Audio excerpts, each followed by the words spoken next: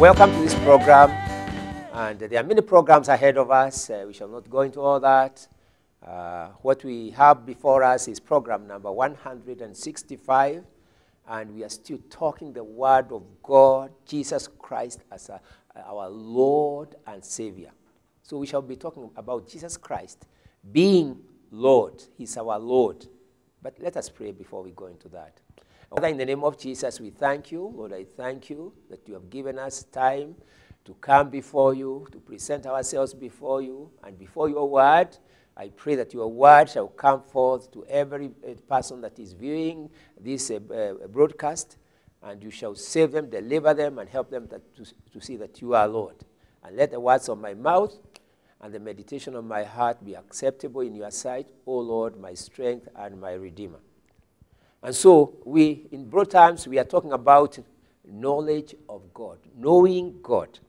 And we are saying it's a relationship, therefore, it is knowing from the heart, from the inner man, the man of the Spirit. Knowing God from the man of the Spirit. So that's what we've been talking about. But now we are talking about knowing Jesus Christ as Lord. We have been talking about Jesus Christ as Savior. We must know him as Lord. You see, we are walking with him. It's a walk. For those that are saved, it's a walk. So the first and elementary knowledge that we all need is to know Jesus Christ as our Savior. He has saved us. But as we walk with him, there has to come a time when we acknowledge that he's Lord. He's Lord. You see, you cannot call a baby Lord. And ordinarily, because a baby does not have authority, a baby does not have any position of honor. A baby is a baby. So you don't call a baby Lord. But a baby or a young person or a child can call a senior person Lord because you are senior, you have authority, and so on and so on. So this is the picture we are giving here. If you do not know Jesus Christ as Lord, then you could be seeing him as a baby in the manger when he was born. And then there could be those who are still presenting Jesus Christ as a baby in the manger. We have to get to a place where we see him as Lord. And in terms of knowledge of God, what we are discussing, and for a number of programs, we are basing that on two scriptures mainly. That is Amos 3:3, can two walk together unless agreed? Two people cannot successfully walk together without agreement. So we must agree in this walk with our God, and more so with our Lord Jesus Christ. And the Holy Spirit, because the Holy Spirit is the one who is really with us in the walk, and he helps us to see Jesus Christ even as Lord, because he's our guide, he's our teacher, the Holy Spirit. And we have covered all that. But I'm trying to emphasize the question of Jesus Christ being seen by us as Lord. The Holy Spirit helps us to see him in that more senior position. We are also basing our discussions on Isaiah chapter 11, verse 9. The earth shall be full of the knowledge of the Lord as the waters cover the sea. The way the waters cover the sea, and there's a lot of water on earth, that's the way the knowledge of the Lord should cover also the earth, fill the earth. So with that background, now we are looking at the knowledge, our knowledge, my knowledge, your knowledge of Jesus Christ as Lord. And as long as you call him Lord, if he passes by, you salute. Let's think natural, because if you think natural, you'll be a better person even to think spiritually. The person you respect. Let's consider some of you may have been in armed forces. Maybe you are in armed forces, and all those positions where there's marching and there is a lot of authority, which you are expected to be very, very obedient. So if a junior soldier is sitting, and then a senior person comes passing by, the junior one will quickly stand and salute. Why? Because they are given instructions to obey and also to respect their seniors. Even on the road, when the traffic police is on the road, and then there is another senior police, and they are able to recognize that, they quickly do that, even without thinking, and they salute. Just recognizing that other person is a senior person. So this aspect of Lord is the question of seniority, a higher position. So we, as we walk with him in a relationship, nevertheless, we must respect his position in our lives as Lord. That means he has authority over us, over our lives. If you don't do that, you will have a problem. Why? Because he will give instructions and you will not obey. This is what these things is about. And he will be talking, and you are also talking, and you are not even listening to what he's saying because you don't regard him as anything. You don't regard his authority as Lord. We see in the book of Matthew the highlights of him being Lord. Chapter 3, verse 3. For this is who was spoken by prophet Isaiah, saying, the voice of one crying in the wilderness, prepare the way of the Lord, make his paths straight.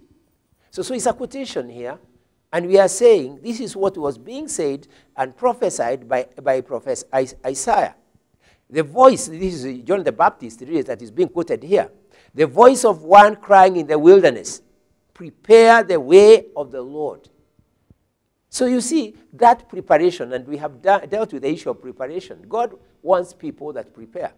Now, and here we are saying, this Jesus, even when he was coming to be born, it was still necessary for preparations to be done. But we know he was not properly received. And let's not go into all those details. But prophet Isaiah was prophesying of John the Baptist, declaring and telling the people, prepare the way of the Lord. Not prepare the way of a baby. Prepare the way of the Lord. Because, just like I've said in saluting and everything else, if a junior person knows that a senior person is coming, and I like quoting the armed forces because their authority has to be felt and people have to obey. All those things are dealt with there very effectively. So as a junior person, if he knows that a senior person is coming, then there is need for preparation, and a lot of preparation, so that you be recognized that you know that you have someone important, someone senior coming. You know, you are junior, and you know, and the whole thing is working in you. You have that respect. So preparation is very important, and this is what John was proclaiming when he came. So Matthew chapter 4, verse 7, Jesus said to him, "It is written." Now, this is when Jesus was being tempted, and the devil is telling him to worship him, and so on and so on. It is written, "You shall not tempt the Lord your God." You shall not tempt the Lord your God. So it is written. You don't tempt the Lord. He is your God. So you don't do that. So Jesus is Lord. Luke chapter 7, verse 6. Then Jesus went with them, and when he was already not far from the house, the centurion sent friends to him, saying to him, "Lord, do not trouble yourself, for I am not worthy that you should enter under my roof. Therefore, I did not even think myself worthy to come to you, but say the word, and my servant will be healed." We have touched on that scripture elsewhere. But here, this man is addressing, although he sent messengers, friends, to talk to him, but he is making sure that the language is very clear. Tell him, Lord, call him Lord on my behalf. Tell him, Lord, do not trouble yourself, for I'm not worthy. I'm so junior. I'm so low in authority. My premises, my house cannot accommodate you, cannot receive you because of how far down I am with my house. Please don't come. That is not like courteous. It doesn't look courteous because he's the one who called for him. But he's saying, it is for the same reason I did not come before you, because I'm not worthy. I'm not worthy even to come before you. That's why I sent people. I could not even come myself before you. Please, I'm not worthy. Lord, I'm not worthy. Please don't come. And remember, he called for him. He wanted his servant to be healed. So, if you take it from that, Jesus commended that man. I have never seen faith like this, not even in Israel. That's what Jesus said. And because he's Lord over every situation, he's Lord over the sickness of the servant. And he's just expressing himself. I have never seen faith like this. Not even in Israel. Because this man was not a Jew. He was like a foreigner. But he had so much faith in Jesus. And whereas the others are rubbing on him, they are playing around him, they are not really seeing him the way the centurion man is seeing him. Lord, don't come. I'm not worthy. So that's the way we should behave around our Lord Jesus Christ. Lord, I'm not worthy. Yes, we are walking with him. Yes, we are in a journey. But inside, remember, he is Lord. And you should always feel, I'm not worthy. I'm not clean enough. Wash me so that I can come nearer you, because I'm not worthy. I'm not worthy. So it's very important for us as Christians to give him that position of Lord, so that though we walk with him, we are not walking very presumptuously. We are recognizing his position. We are recognizing his authority over our lives. And when now we talk with him or talk to him, he's going to acknowledge that you know why he's here, you know who he is, and you know that he has authority over our situations. Because we have many situations. And I don't know what situation is around you. I don't know the situation that is around you. Because we have many situations. But whatever situation that you are facing, whatever challenge that you are facing, I want you to know that the Lord is Lord in that, concerning that situation. And he's able to see you through.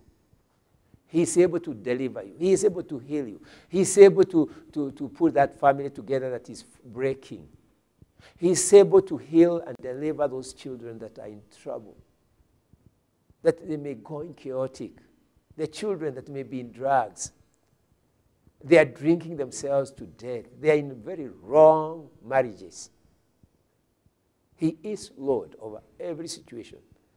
So concerning this particular aspect, the servant, when the people who have been sent to tell him, Lord, do not trouble yourself, do not come, because I'm not worthy. Those who are sent, they did not receive any other word or anything to talk about healing or to talk about the disease. So they went back to the centurion. On arrival, they found the servant healed. You see, people in authority don't have to say many words. And more so, when they are dealing with the people who know that they have authority, they don't have to say a lot of words. But you see, the problem can be you don't know that he has authority. It's like he has to introduce himself. And many people don't know how to introduce themselves. They feel a little awkward. Can't someone introduce me? Say who I am. Tell them who I am. So many people don't know how to say who they are. I had a case. And in this case, I was in a vehicle with someone who was a multi-billionaire, and he had a huge premises. His company had a huge premises with many people employed, and so on and so on. And we were driving into the premises. But the guard, the watchman, did not recognize him. They did not know him. He was employed by other people. He was taken there to be a guard at the gate. And when we were driving in with the owner of the premises, the guard, the watchman, did not know him. So instead of opening the gate, he came to the driver, who is the boss, and he was asking him to produce his ID, the identity card, and to say who he was and the person he was going to see in the company. So this man kept quiet because he doesn't know what to say. He's the owner of the premises. He's the one who has employed the boss of this watchman. He owns everything. And this watchman is saying, bring your ID, leave it here, and give me your name, and then tell me the person you are going to see. And he's not opening the gate. So I saw this boss, this man, stuck. He cannot say a word. Then I realized that this is not going to work well. It's not going to be a nice thing if I continue keeping quiet. So I had to say to this watchman, this is the owner of this company. So the watchman did not know me. But from what he saw, he realized, I'm going to lose my job. Even without getting instructions from his boss, he quickly opened the door or the gate, and we drove in. I'm here to introduce yet another person that you may not know. Our Lord Jesus Christ as Lord. He's the owner. He's the owner of the premises. And he's saying, Revelation 3:20, behold, I stand at the door and knock. If anyone hears my voice and opens the door, I'll come in and dine with him and he with me. The owner of the premises, the owner of this life, because he has bought us with a price. He has purchased you with a price. You belong to him. He owns you. But nevertheless, he's saying, please open. Open the gate. Open the door. That was a very good example for what we are saying. So I have come to tell you, please, listen. The owner wants to come in. He owns you. He owns this temple. He wants to come in. And when he comes in, all will be well. You continue receiving your salary. You continue with that marriage. He will sort it out.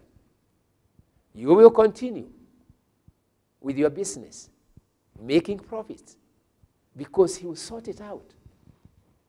Those children that are giving you trouble, he will sort them out for you. I don't know what else. I don't know what else that is bothering you. But when the owner of the premises comes, everything will be fine. It is dining. Not to do spiritual warfare anymore.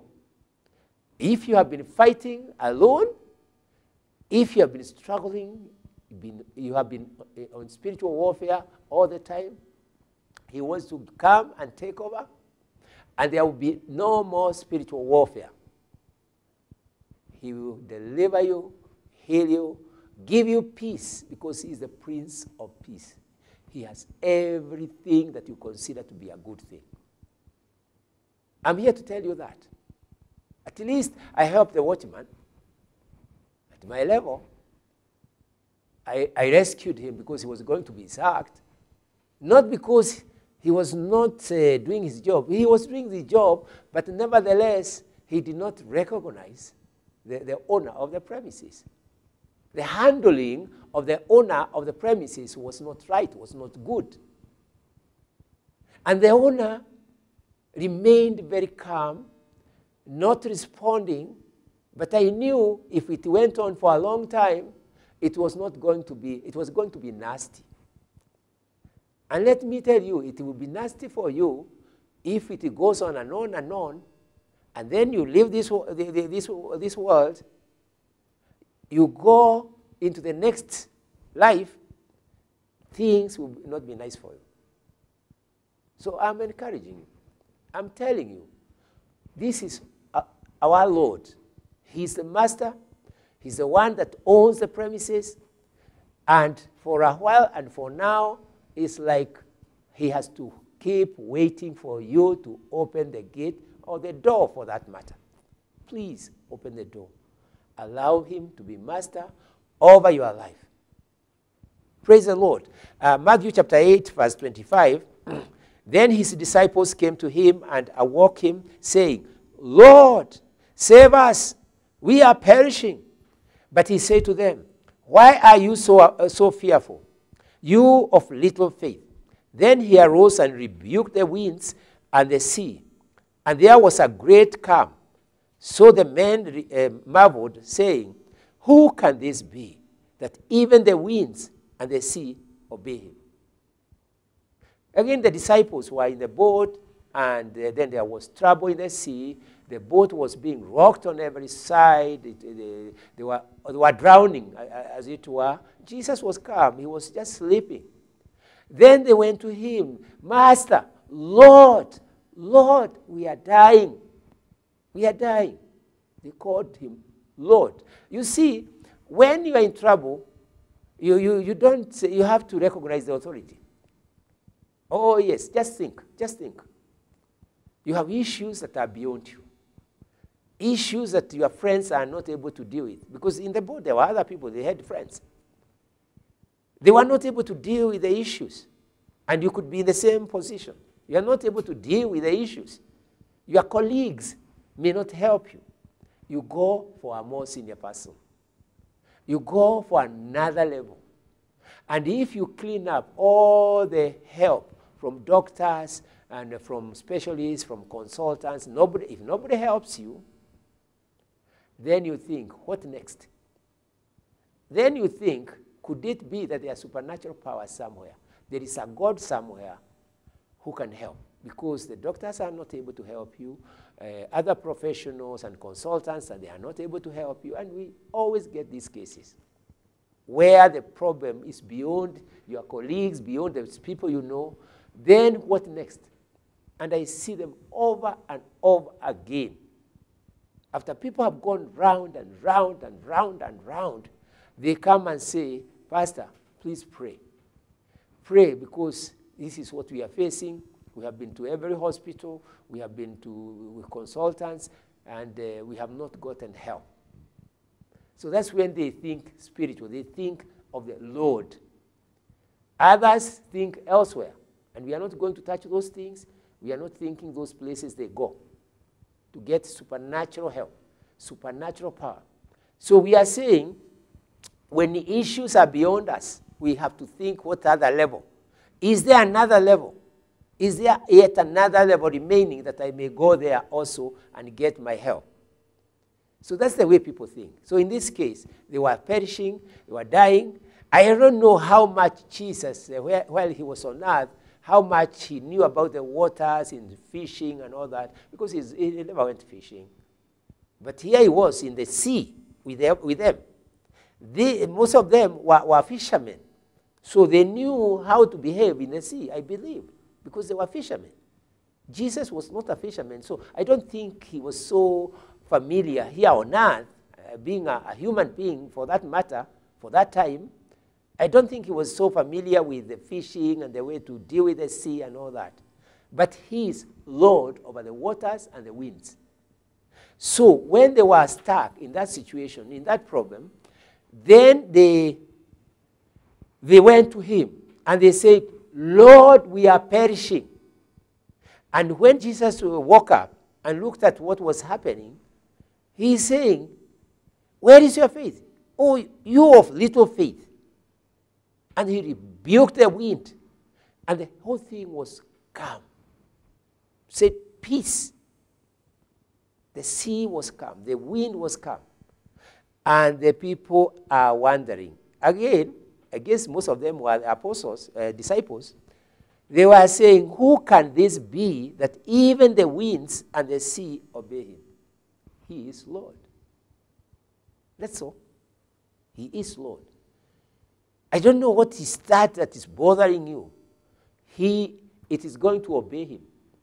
When he gives command, that sickness, that disease, that heartache thing, he gives command, it will be peace. And I am speaking peace in that area. I'm speaking healing in that area. I'm speaking deliverance in that area. Whatever it is that is bothering you. When the Lord comes, because he's Lord over situations, it is peace, peace, peace, peace. Father, in the name of Jesus, we thank you. Lord, I thank you for everyone that has heard your word. I pray that in their situations, whatever it is that they are going through, the rejection, the pain, the sorrow, having lost their loved one, Lord, I pray that you step in. And I pray that you minister peace in that area. I pray that you minister deliverance. I pray that you minister justice. I pray, O God, that they shall experience your presence as Lord. Lord, concerning the thing that is beyond them, the thing that is aching their lives. So be with everyone that has come on board. And now to him who is able to keep you from stumbling and to present you faultless before the presence of his glory with exceeding joy, to God our Savior, who alone is wise, be glory and majesty, dominion and power, both now and forever. Amen.